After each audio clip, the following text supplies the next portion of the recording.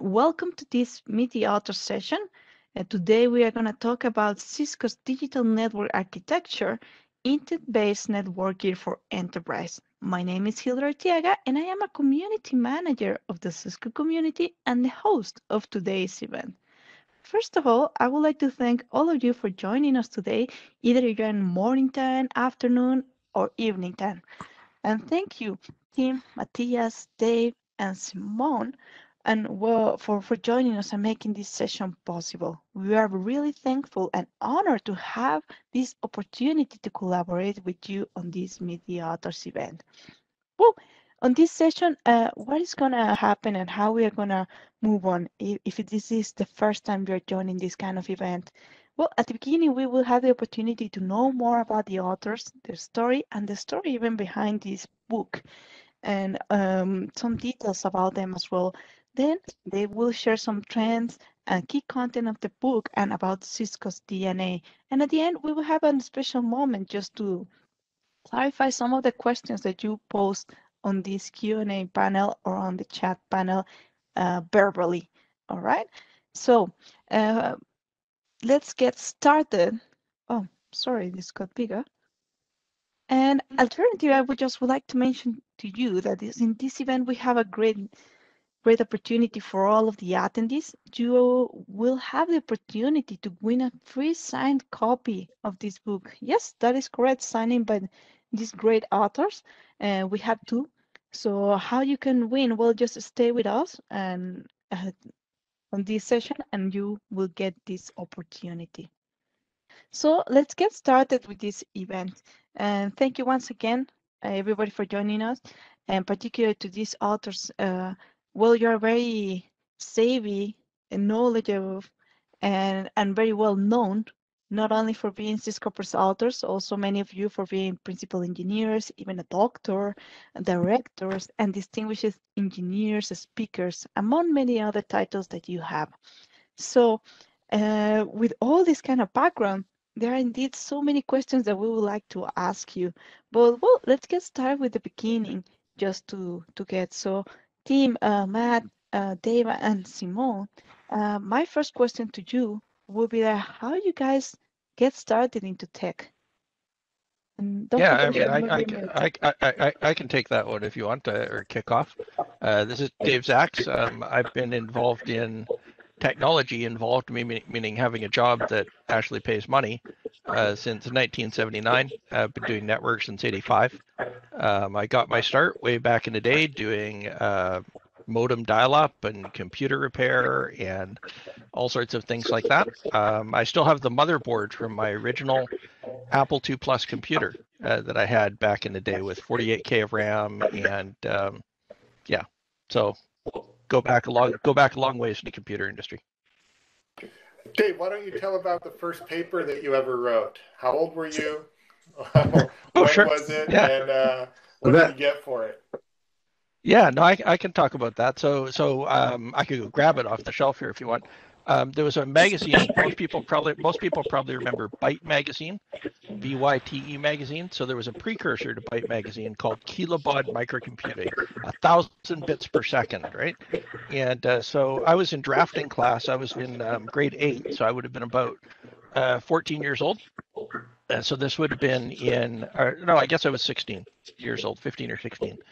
And anyway, in drafting class, your assignment was to draw a picture of a house for the year. And I'd already drawn my picture of the house, and I was kind of bored when I came into class every day. I had nothing to do. So I sat down and wrote an article for this magazine called Kilobaud Microcomputing, which was on new memory technologies. And it was about some things that we use today, like charge-coupled devices and cameras and static DRAM.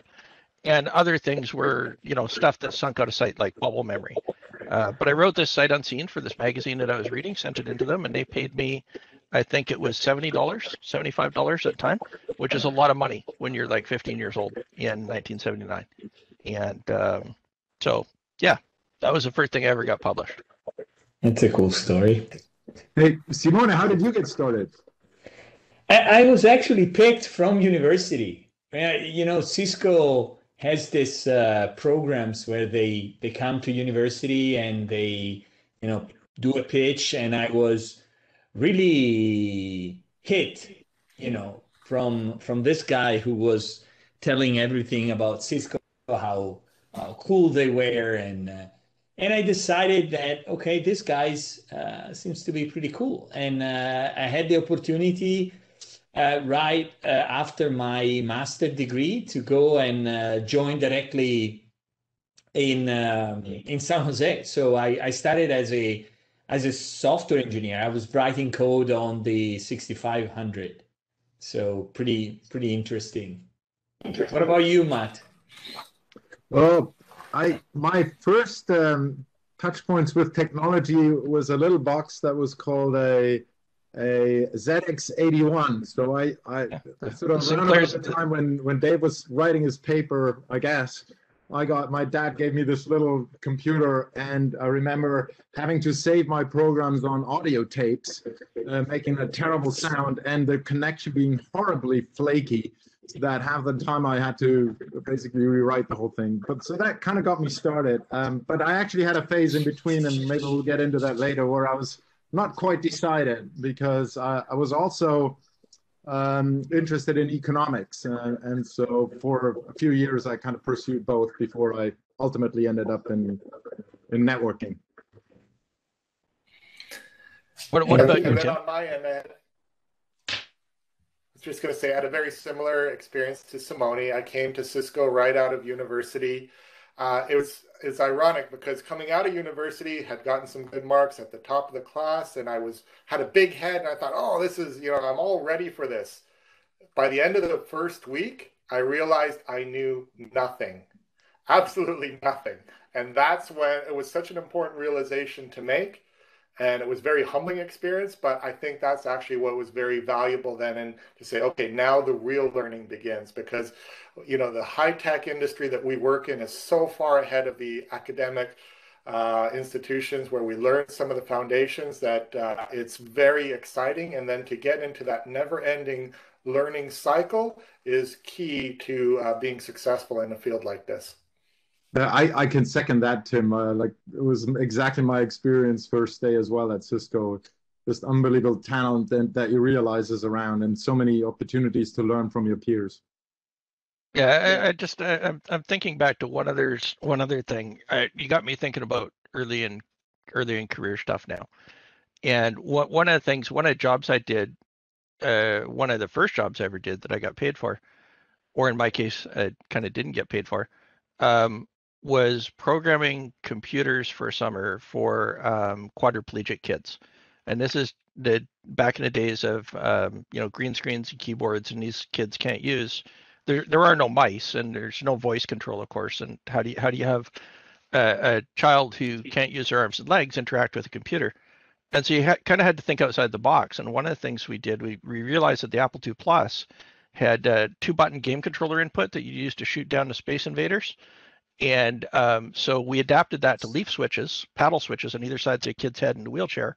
And I spent my whole summer programming virtual keyboards up on a screen so that these kids could interact with the computers. And that was one of my first forays into technology, if you will.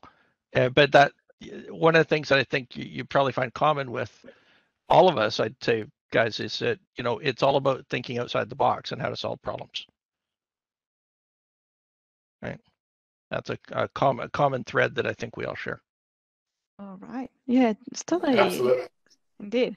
And well, I know many of you have been in different roles, technologies, and all the things, but like, how you decided to choose this career path in particular, or the one that you are doing right now, or one of these the projects or paths that you have liked the most? Have you decided to choose it? Well, If I may, I think that go ahead, Tim. we're all working as technical marketing engineers. And I know for myself, and perhaps I think that I can speak for some of my esteemed peers here, is that this role is very exciting. You're always on the cutting edge. You're always figuring things out. You're writing it down. You're evangelizing and making it better. That's basically the four things that a technical marketing engineer does. And that continuous innovation is very attractive. There's never-ending challenge. And then not just the challenge of solving the important customer-facing problems, but then to share that knowledge effectively, transmitting it so that others can benefit from it. And this has been very rewarding over the course of many different types of projects, many different types of technologies in the 20 plus years that we all seem to be working in this field, some of us even more so. That was my thinking, but I invite my colleagues to share theirs too. No, I agree. I definitely agree, Tim. I mean, for me, I started in a different role, but as soon as I started working as a technical marketing engineer, trying, getting, as you said, these four different things that we do, I think I mean, for me, it's my dream job. That's why, I'm still here.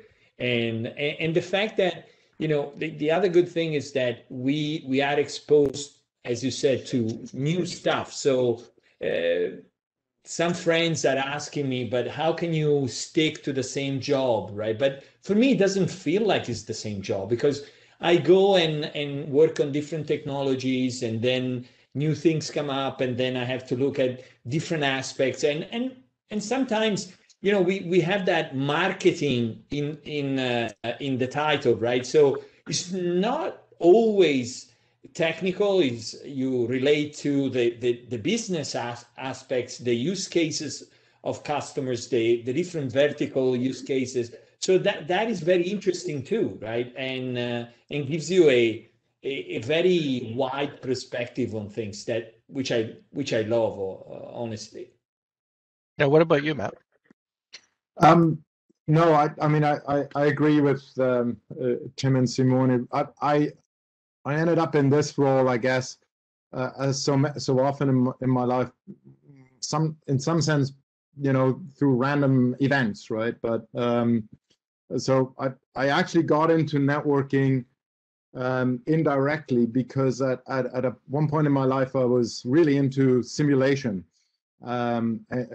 in particular discrete event simulation. And one of the things in the 90s where this technology was applied was networks, and so that then really caught my interest and that's how I basically had to understand really what's going on in computer networks in order to be able to simulate it. And then everything else just basically followed from it, and ended up also initially in a role that was more outbound facing in the Deutsche Telekom account team at Cisco. And I loved it because I just love interacting with customers. I always learn from customers. So I felt like, well, not only can I learn from my, really super intelligent colleagues, but also from customers who have real problems to solve. So, and then, things just evolved from that. And I agree with you, Simone.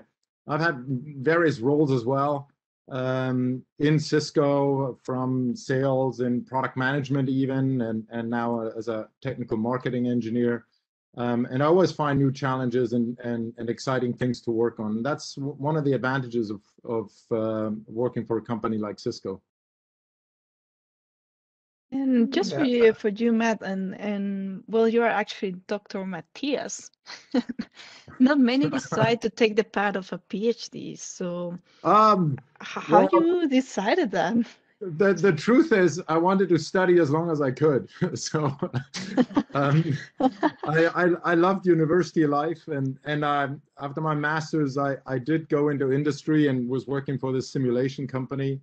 But then I thought, well, I love the freedom of a university student, and obviously also learning.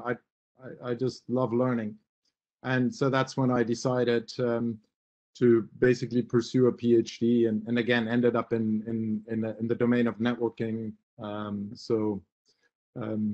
Again, one of these more maybe random decisions. It wasn't like my career goal to necessarily be a PhD or end up at Cisco. It just happened, and I'm happy about that. That's great. I'd kind of echo Matt with this too. I'm not sure that when I listening to my colleagues talk, I'm not sure that I ever actually decided to say, hey, this is consciously where I want to go. I've always just in technology, always focused on the things that I'm interested in, that I'm passionate about. I try to look for unsolved problems and go after those. Like Matt and Simone and Tim, we all enjoy working with customers. Like when I joined Cisco, I joined as a system engineer. I was an SE for 13, 14 years inside Cisco, working with large customers in Canada where I am and across the world. And then I switched over to product teams inside Cisco about 6 or 7 years ago because I was really passionate about working in a particular area, which is on platforms and ASICs and silicon and all the stuff that we're doing there. And it's also an area where we can make a huge contribution and take the things that we learn from our customers and interacting with them and turn those into real consumable products and solutions, right? And that's really what I've always been passionate about. But I wouldn't say that I ever consciously sat down and said, hey, this is, I'm going to do this because I want to get to that goal. It's always, I want to do this because I'm passionate about it. Well, thank you very much for it. And I have a question that is actually really important. How did you meet and how you decided to collaborate together? Do you remember? Well, that's an easy one. I do. I do. Yeah, we were all on the same team. Oh no, go Tim.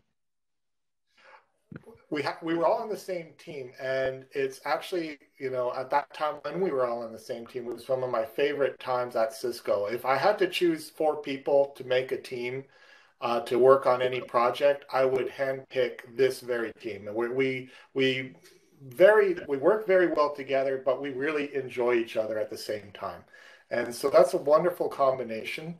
And it really makes us, productive, effective, as well as you have fun in the process. So when our manager, we reported to, I think you have a slide on this coming up, our manager said, you know what, we're reaching into a new space here.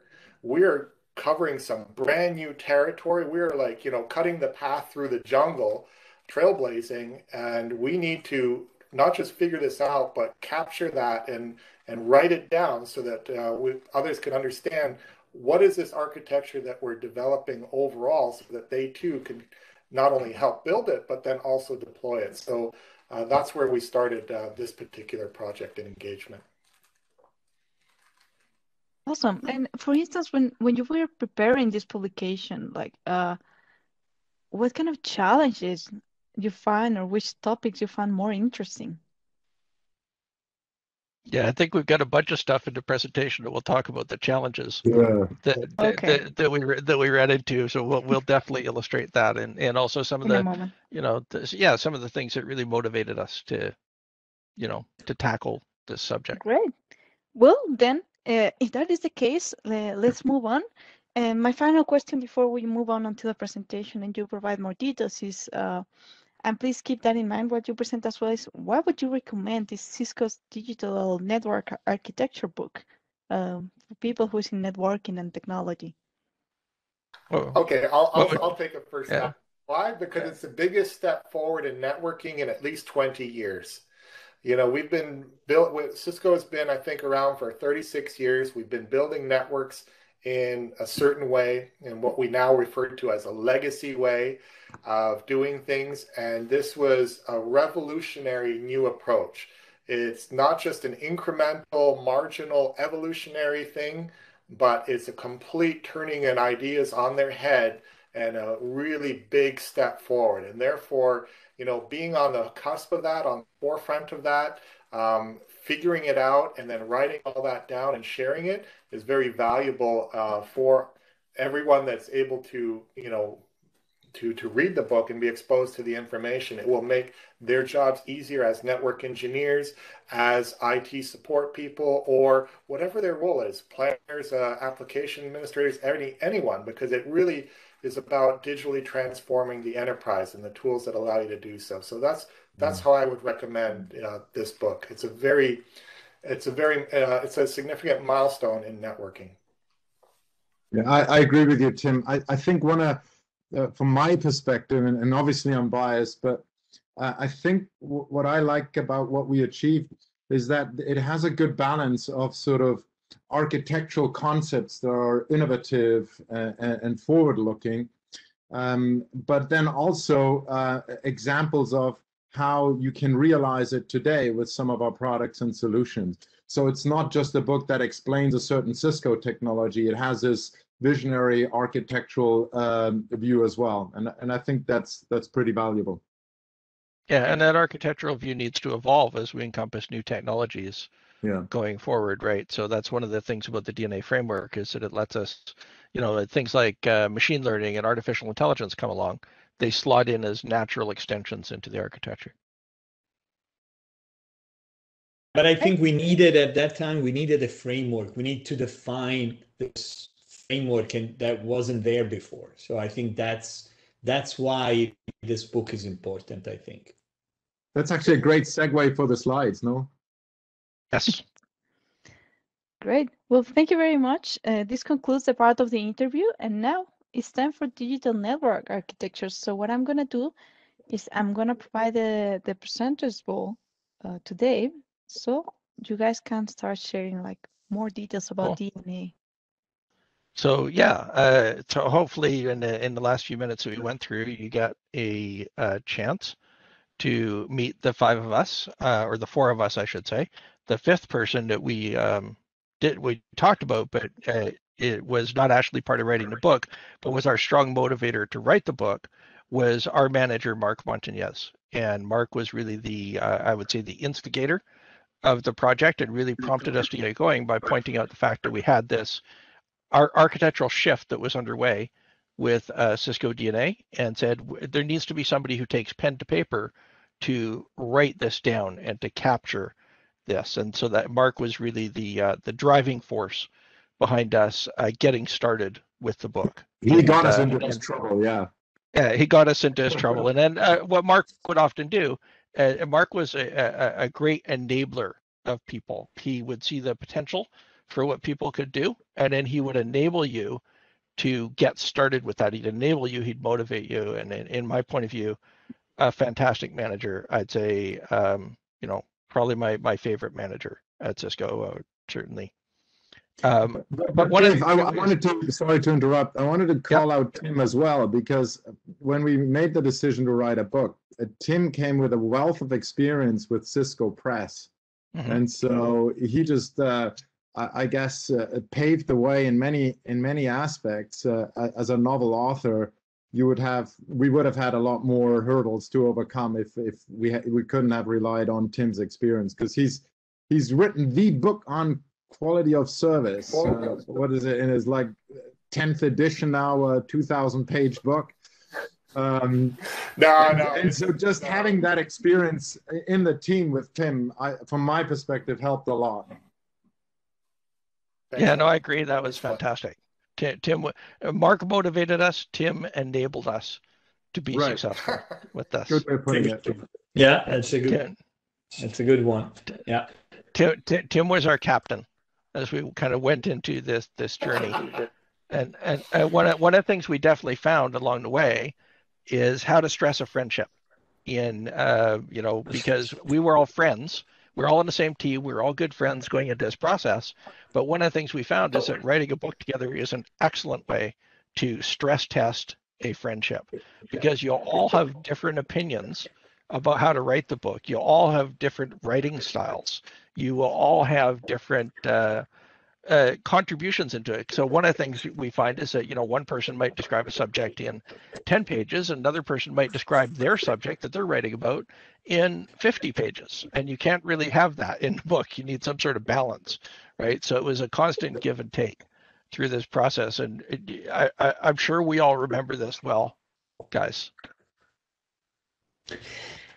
I do. And it was, but as you said, it was also fun at the same time. But yes, we had some interesting discussion for sure.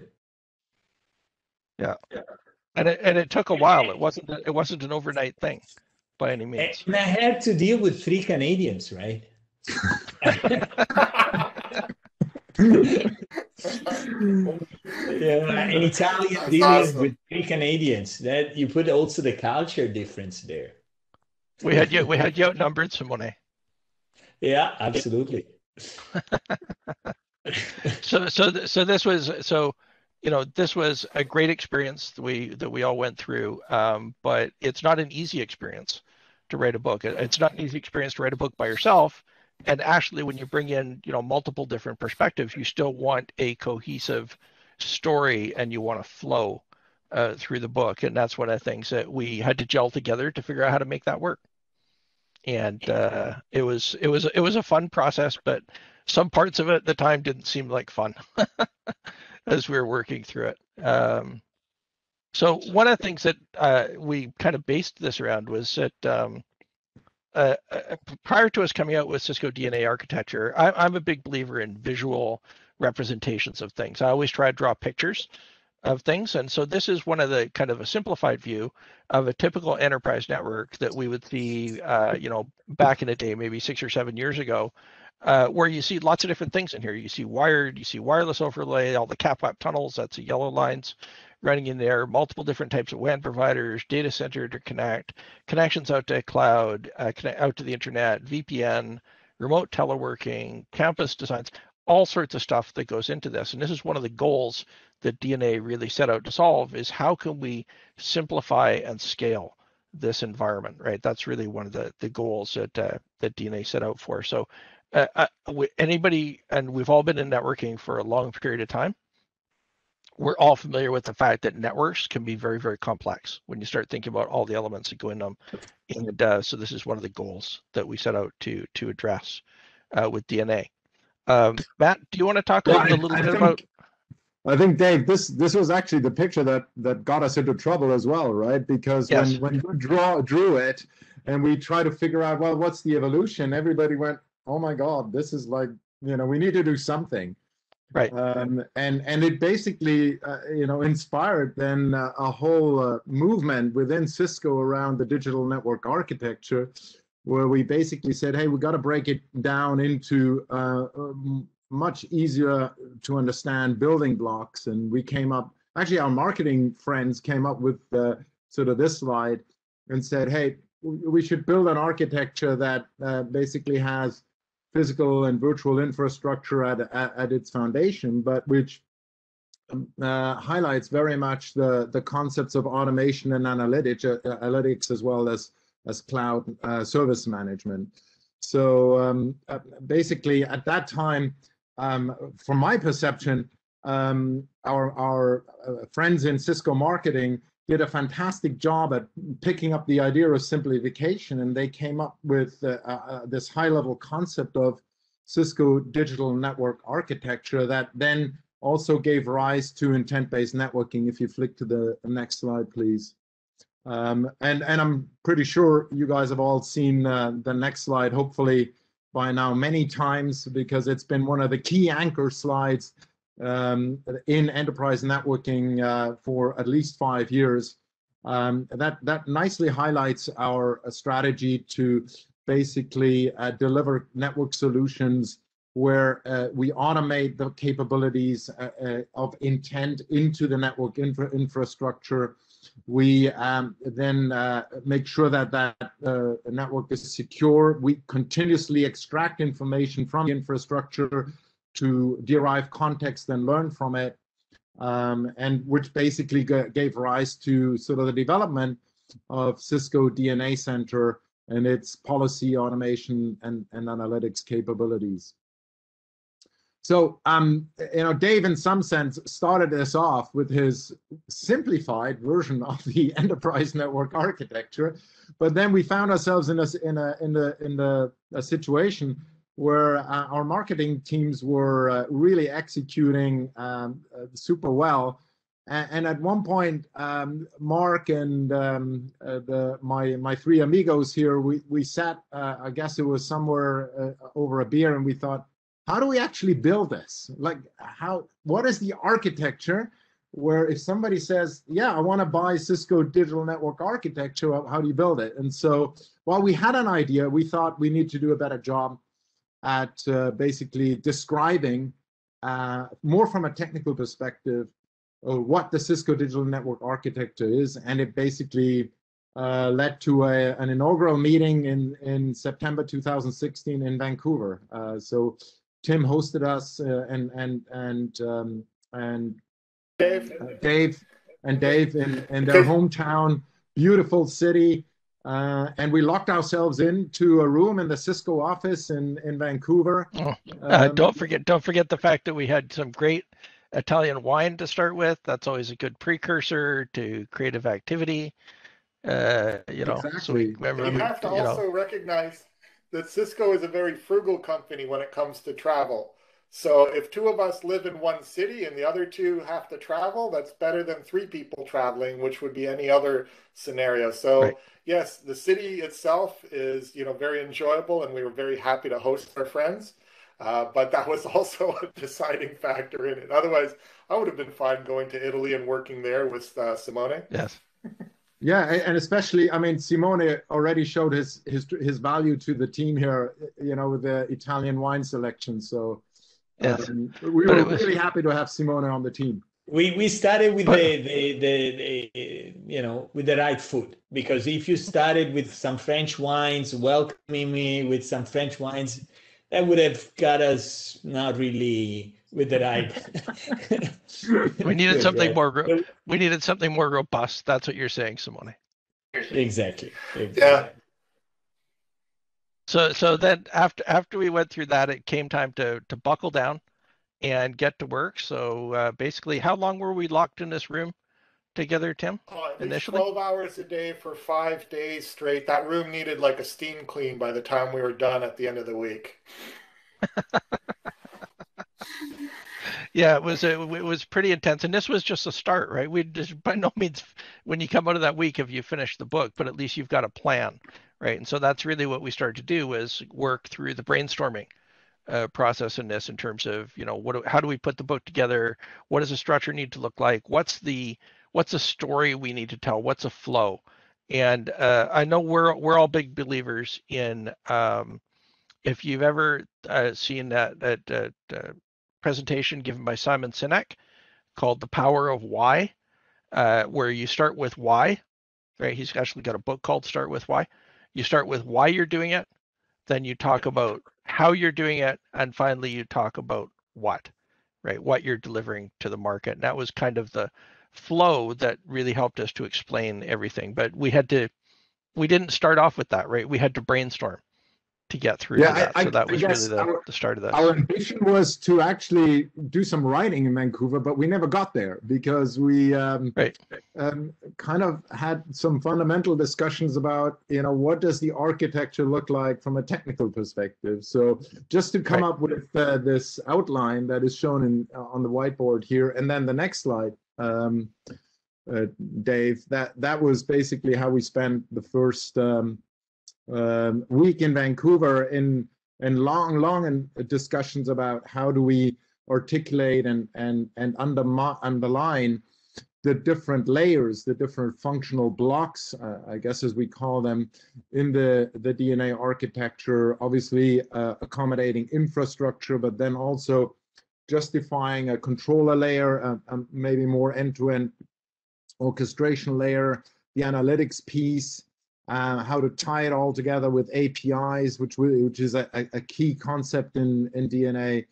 There was a lot of brainwaves that went into this picture, and the next one, where we basically then try to show the idea of a closed loop automation cycle that I guess we're slowly moving towards, but at the time when we wrote it, was actually very innovative, this idea of having closed loop automation in a network architecture.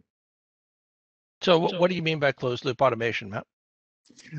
Well, so the idea is to basically have the ability, first of all, in intent-based networking, to express what the network should do in order to deliver certain services, to automate that intent into the network infrastructure. And there's a number of translations that need to happen from a high-level expressed intent into an actual device configuration that can be understood by, let's say, a router or a switch.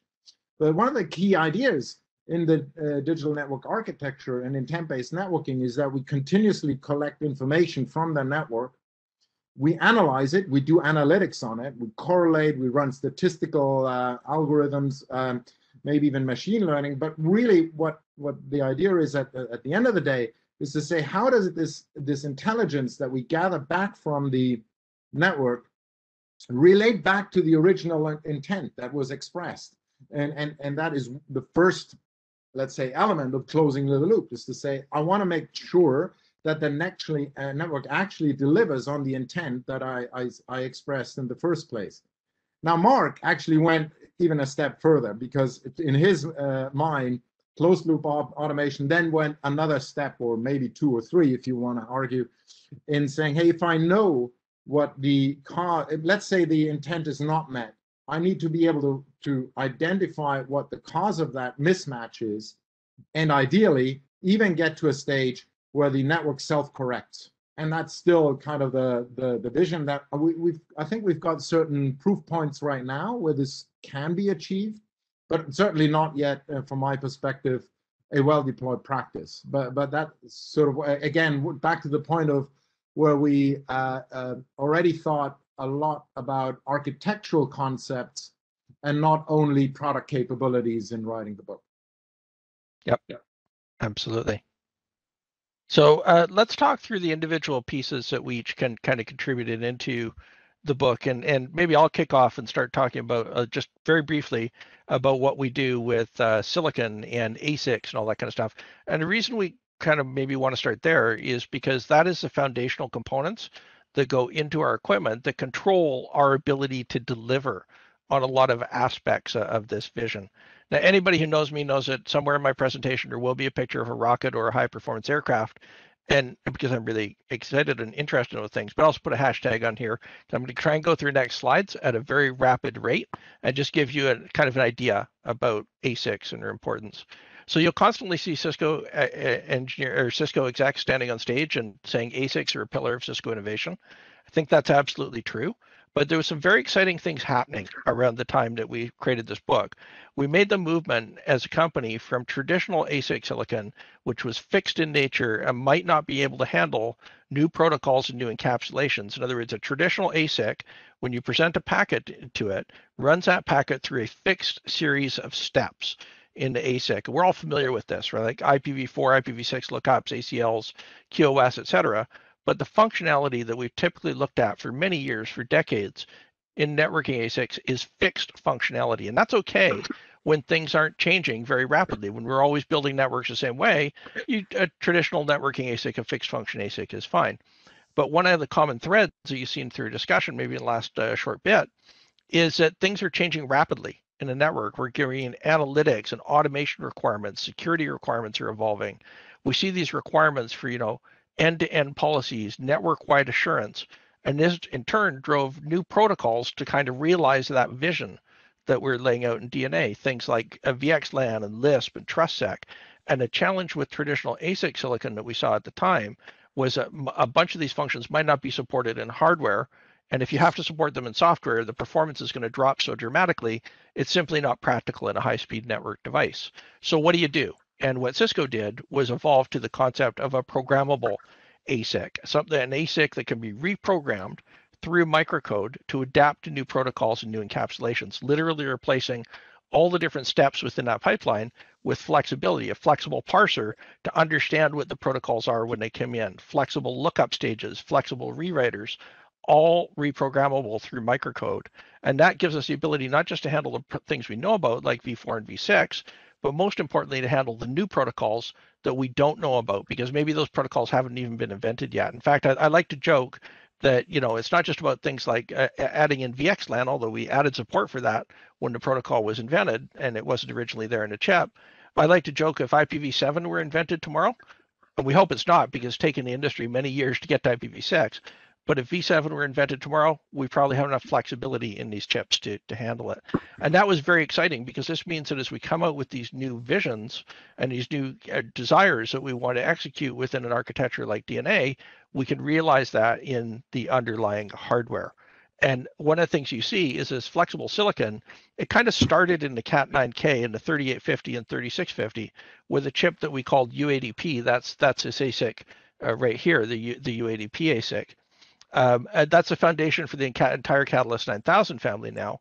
But also this similar level of programmability that we saw with another chip we developed called Quantum Flow, which is the basis for the ASR1K, and also Silicon One architecture, which is the basis for the Cisco 8000. All of these share this common trait of being programmable, and that's absolutely key when it comes to realizing this innovation that we want to drive within DNA, because we have to be able to do it onto existing platforms that customers already have in their network. We can't ask you every time a new innovation comes out to go rip and replace your entire network. That's just not going to happen. So this concept of flexible silicon was absolutely key. And this really enabled us to produce a solution like software-defined access, fundamentally based on some of the technologies I talked about, like TrustSec and VXLAN and Lisp, but very critically, make a solution like this backwards compatible onto hardware that had shipped in some cases years before, like a Catalyst 3850 and 3650, as well as more modern hardware like Cat9K. So this was really key. It's really exciting. In terms of the book, I wrote a bunch of chapters in the book talking about protocol evolution and hardware evolution, ASIC evolution. And then Simone, why don't you talk about wireless and what we did with wireless in the book? Right. I have to keep on reminding you guys during the book that who cares about wired anymore, right? That was my main pitch every time. Who cares? So well, the access point has to plug into a wire ultimately. I know. No, I definitely wrote about the wireless. At least that was my expertise coming into this team. But I was the last one coming to the team, if you remember, guys. So I don't know if you remember, but when we were in front of that whiteboard and we were assigning who writes what, and there was some chapters that were like, nobody has a real expertise for this. I remember the cloud one, the analytics one. This was really unexplored territory at that time. And I guess the last one arrived. I had the privilege to go and figure it out, but it was good. It was really good for me because I learned something new. So, but at the same time, as we said, we've wrote the framework, but a lot of things are happening within, for example, the wireless solution. From the time that we wrote the book, we completely refresh the wireless stack. But what I like about and that makes the book still very much valid is that the approach that we follow, right? That those principles of DNA and intent-based networking are very much relevant from everything we do today and how we develop products and solutions, right? So, for example, for wireless, we have now the new Wi-Fi 6 Catalyst access point, where we have embedded our own RF programmable ASIC. So guess what? They show you about programmable ASICs and the value they bring for the wired infrastructure. We brought the same advantage in the Catalyst APs, and this also relates to what Matt was saying before about enabling the infrastructure to continuously collect deep analytics, right? That only an ASIC can allow you to do. So for example, some of this analytics, if then gets delivered to DNA center, to DNA spaces, for example. But this is an example, right? How we use it. So we partner with the device vendor, Apple, Samsung, Intel, so that their clients behave better on a Cisco wireless network. And the reason is the devices talk to the infrastructure. For example, here you see this is a screenshot from the assurance part, where the device tells us what is its state machine for onboarding, and if there is a problem, for example, in onboarding, in this case with the DHCP, it tells us where it got stuck, and this is a huge benefit. But it doesn't end here, because, for example, if you consider random MAC, now all these devices to protect your privacy are using randomized MAC, which kind of defeat the purpose of a lot of profiling solutions that are based on MAC. MAC is the first, definitely the first element that is used to be the identification of the device on a network, right? But as you can see here, both of these devices are using randomized MAC, but we are able to classify them. And the reason why we're able to classify is because these devices, talk to the infrastructure, to the Cisco infrastructure, and do provide their identity. So that's, again, the power of analytics. And really, so we don't see the access point as purely connectivity, but again, the DNA principles are going down and influencing how we make an access point, which is kind of the bringing together, programmable ASIC and a software architecture. In this case, allowing the IOX framework, bringing Docker style application directly on the AP. And the first one we have released recently is a BLE gateway, so that you don't need, if you have an IoT network, you don't need to build a completely separate infrastructure. So the Catalyst AP is really not just an access point connectivity provider, it is more a multi-purpose platform. And then to close the loop, as Matt was saying, right? So this information, and this is a quote from a partner that I work here in Europe. This is how this information that we gather continuously from the devices, the network devices, not only the access point, but also the switches, the routers, and then we use it to run machine learning and to basically determine what is normal for your network, so that we can actually detect when there is an anomaly and report it back. So in this case, it would have taken so long to identify the problem, but it actually, by looking at logs and doing the normal troubleshooting, this was identified very, very quick by looking at this, AI-driven assurance.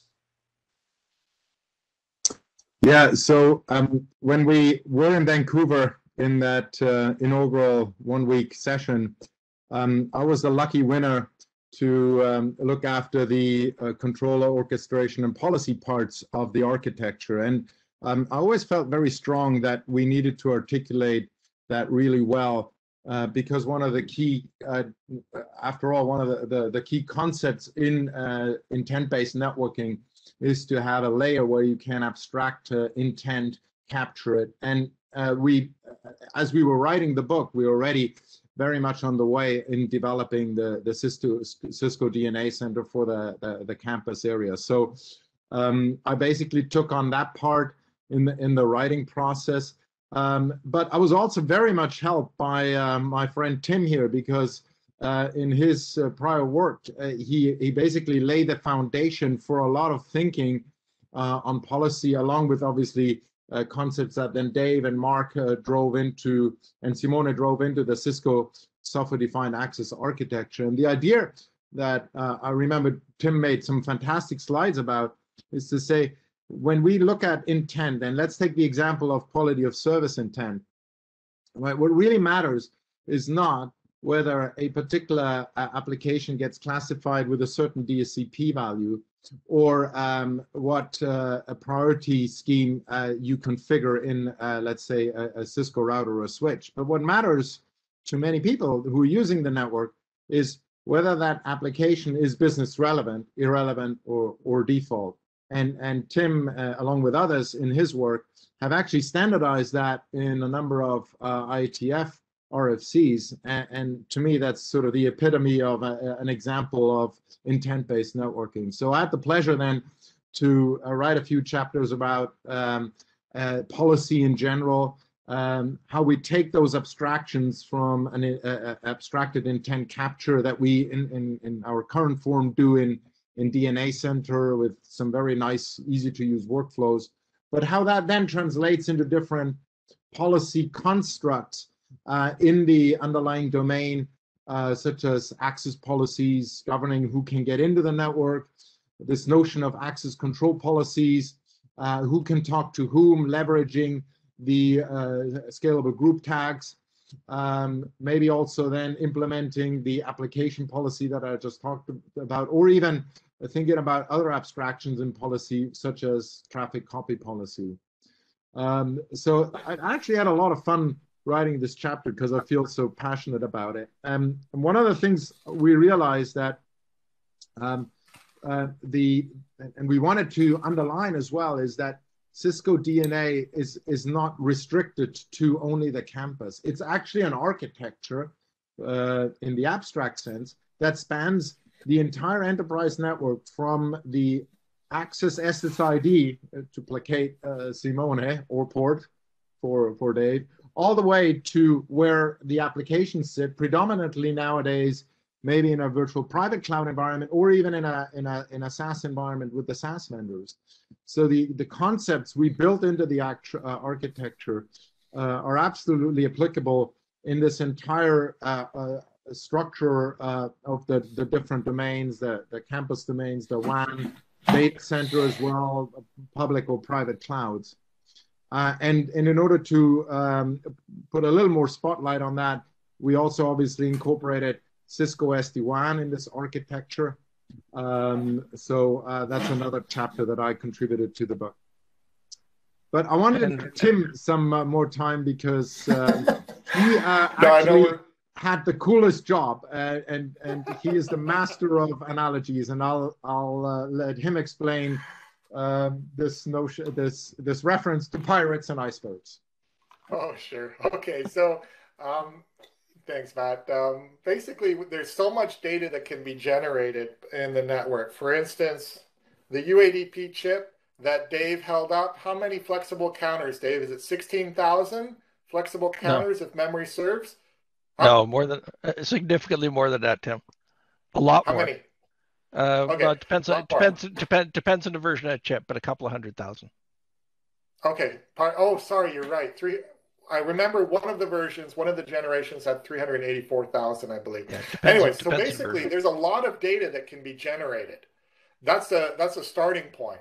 And with data, when it's that much data, to me, and maybe this is a very Canadian analogy, it's like being blinded by snowflakes in a snowstorm. If you've ever been in a blizzard and there's so many of these coming at you, you don't see, like when a snowflake is by itself and it's coming down, you kind of appreciate it and you see something, you recognize something, but when there's so much coming at you, you see nothing. It's like a whiteout. And that's basically what our network will do. It'll provide so much data, it's just overwhelming. And so as a result, we have to find patterns in that data. And from those patterns, we have to distinguish, okay, there's three main reasons for patterns. Either it's a pure dumb luck coincidence, or there's maybe correlation, or the gold nugget is causation. You know, if one thing causes another, then we can control and we can remediate and we can take action if we know about that causation. But sometimes those distinctions are hard to appreciate and recognize, and not everybody remembers, for instance, their statistics 101.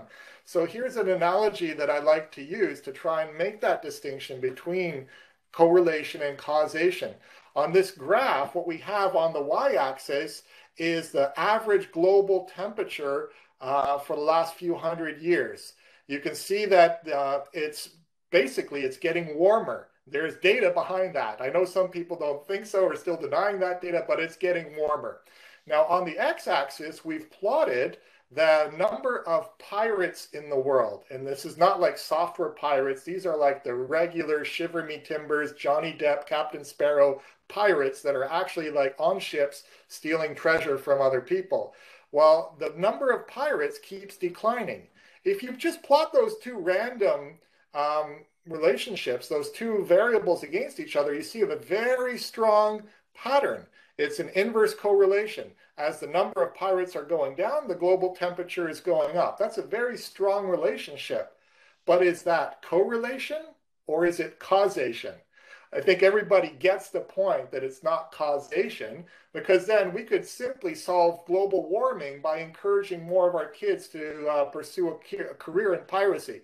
So, making some of these types of points, sometimes whenever you can, in an entertaining way, we find it really helps people to understand then the challenges that we're facing and why we have to make these types of distinctions so that we get led to the right reasons for something happening or not. And this all has to be not only understood by the engineers, but then also expressed and implemented in our algorithms, such as our machine learning and AI algorithms, because that's the only way you can assimilate and find the patterns in that much data. It's just beyond human capabilities. Anyways, some fun stuff. Yeah, and I think that that's one of the keys, is that the architecture that is defined by DNA is flexible enough to accommodate these new technologies as they came along. Like when we started writing this book, there was not really the concept of incorporating machine learning for this, but obviously machine learning and AI has become huge in the last few years, and it absolutely applies to this problem space. Right? So ultimately, we came out with the book. Took us a while to write it, but when it came out, this is a picture of us selling our very first book to John A. This was at Cisco Live in Barcelona in 2019. Who wants to talk about this picture? I think Tim. Who was it that sold John A. on buying our first book? Yeah, well, we were all there, as you can see. And John Apostopoulos, our enterprise CTO, just a fantastic guy, brilliant guy. And, he's like, oh, I don't even have this book yet.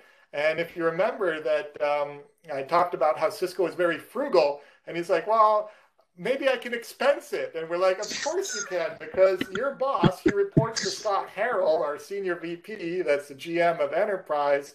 He actually wrote the foreword. So we didn't think he'd have any trouble expensing that book. But we actually had to have a conversation to talk him into expensing our book. Yeah.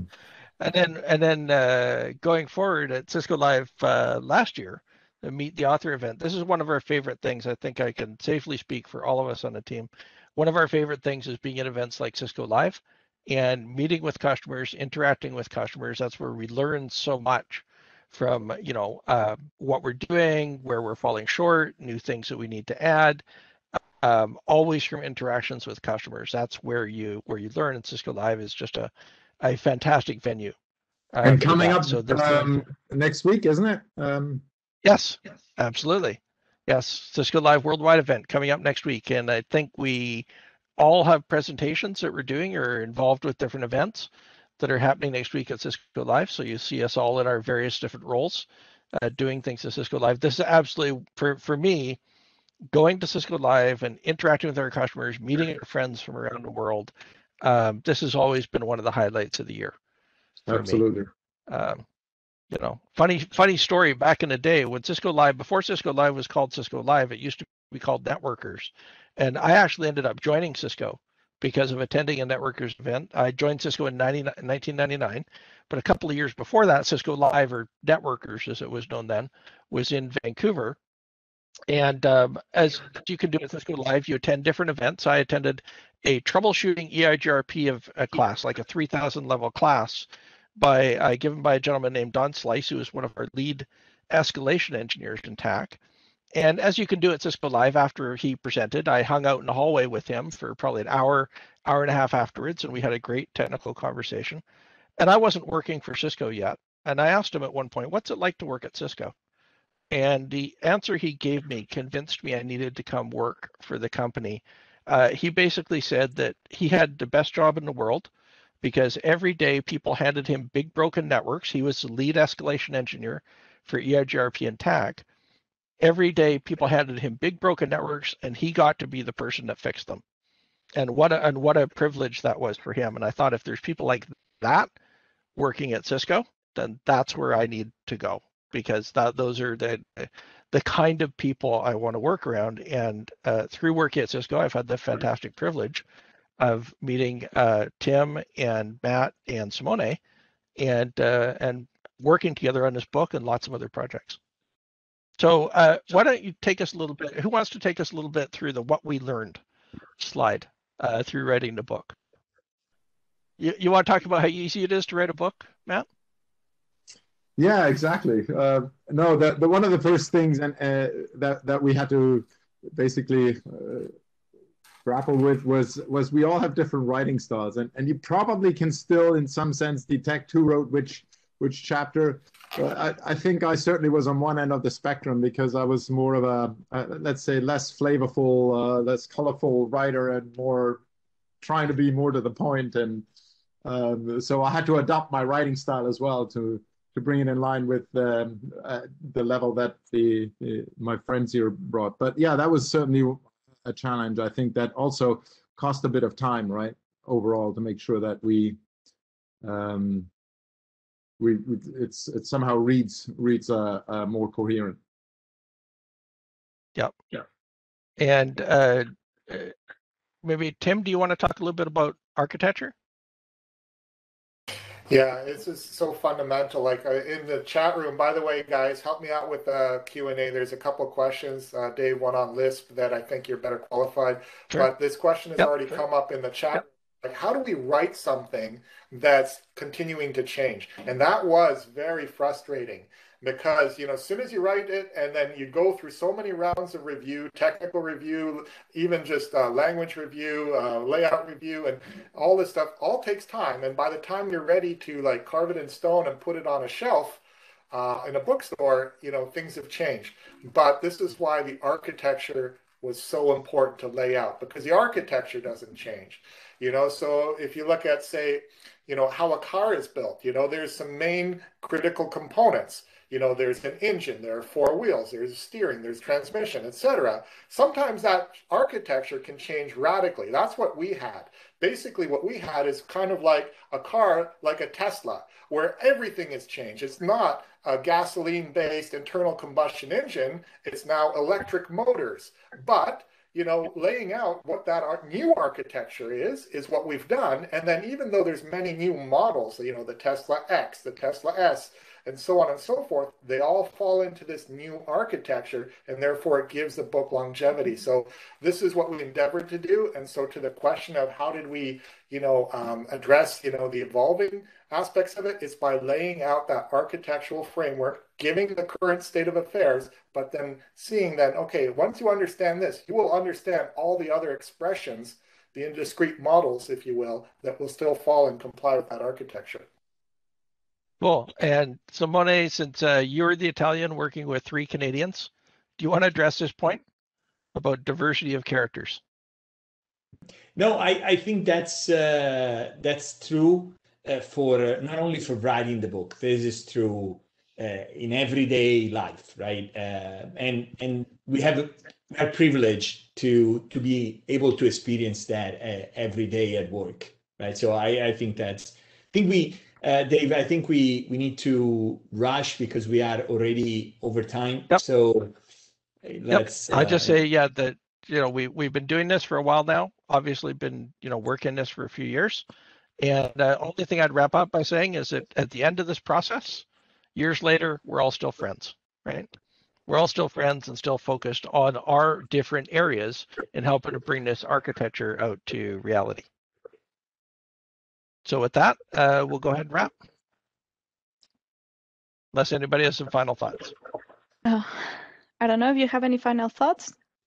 Awesome. Well, thank you very much, all the experts, for sharing like this, not only your story, but like this is the first time that we see jokes and how you really felt about the book. And I really appreciate that. Actually, all the audience really appreciate it. Many have said like, this is fun and this is really nice. So thank you very much. And to the audience to making this possible. I know we have overpassed the time and we apologize for that, but we hope this information is useful for you. Remember that the recording, the slides, and all the questions related to this audience will be available at the event page where you just register. At this moment, we don't have time just to clarify other questions, but we will make sure to put all of them together, answer them, and place it at the events at the events page. Here you will find some other extra resources and reference that can give you help related to this topic and on Cisco Press and Cisco.com.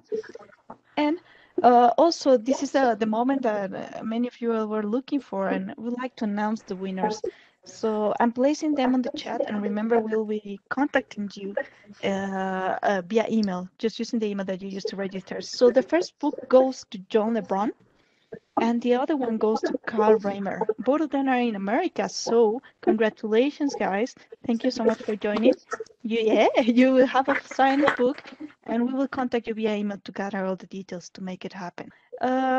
Also, please help us out to fill out the survey. It will come out once you close the session or we close the session, and it helps us out to improve. Let us know what kind of authors you would like to see, how we did, if you like this experience, and many other things. And just for those of you who didn't got the chance to actually win a book, we have great news. We talked with Cisco Press, and they are giving us a special offer, which I just placed on the chat. So you can have a 40% discount in print books, 50% discount on ebooks, and 60% on any video training by using the code Cisco DNA. That is available on the chat. So if you didn't got the chance to win the book, don't worry. You can get it like on Cisco Press, or you can get any other material as well.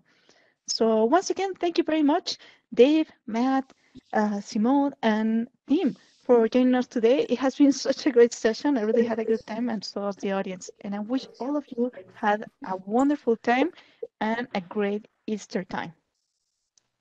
Thank you. Bye. And thanks for organizing. Bye. See you next time. Bye. Thanks, guys. Bye-bye. Great seeing you all. All right. Bye-bye.